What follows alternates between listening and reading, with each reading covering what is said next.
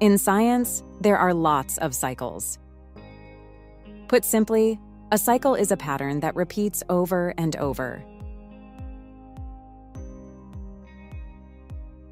For example, the Earth rotates on its axis in a regular cycle, giving us day and night.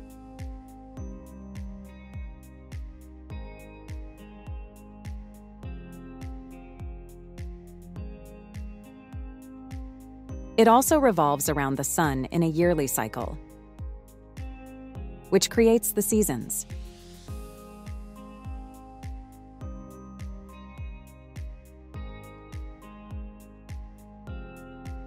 Matter moves in cycles too when it changes state, like water changing from solid to liquid to gas and back again. A cycle we commonly see in nature, like during the water cycle. There are life cycles as well. A frog lays eggs, which hatch into tadpoles, grow into froglets, and eventually become adult frogs, ready to start the cycle again. But there's another repeating pattern on Earth, something we often don't think of as moving in cycles. It's a slow, powerful process that shapes mountains, builds up new land, and breaks down the Earth's surface bit by bit. Unlike the fast-paced cycles of weather or life, this one unfolds over thousands or even millions of years.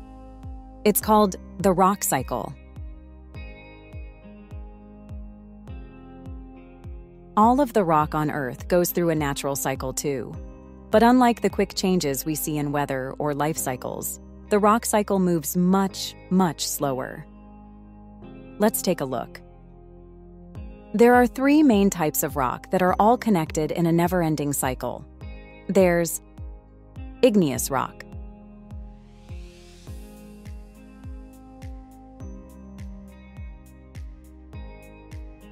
sedimentary rock, and metamorphic rock. Each type forms in a different way, but over time, one type can change into another. Igneous rock forms when melted rock cools and hardens. This melted rock is called magma when it's deep underground, and lava when it reaches the Earth's surface during a volcanic eruption. When magma cools slowly beneath the surface, it forms rocks like granite. And when lava cools quickly after a volcano erupts, it forms rocks like basalt. These rocks don't stay the same forever. Wind, rain, and ice break them down into tiny pieces called sediment. The remains of plants and animals can also become part of this mix, like the bits of shells and coral you might see in sand at the beach. These bits are carried by water, wind, or ice, and settle into layers. Over time, the layers are pressed together in a process called cementation. This process forms sedimentary rocks like sandstone and limestone.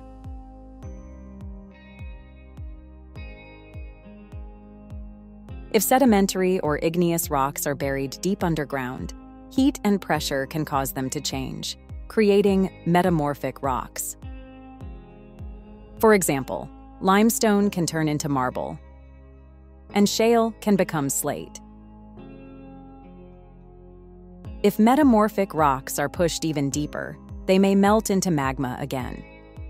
And when that magma cools, it forms new igneous rocks, and the cycle continues. The rock cycle takes a long time, thousands to millions of years, but it's always happening. Rocks are constantly being formed, broken down, changed, and formed again in a repeating natural process.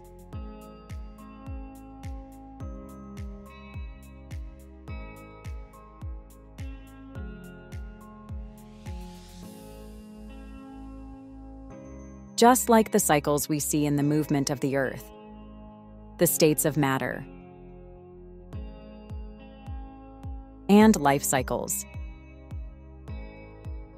The rock cycle is another way Earth keeps things moving and changing.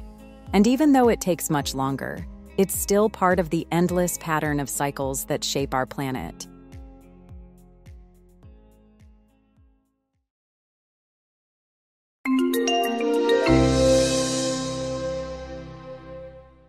Don't forget to subscribe!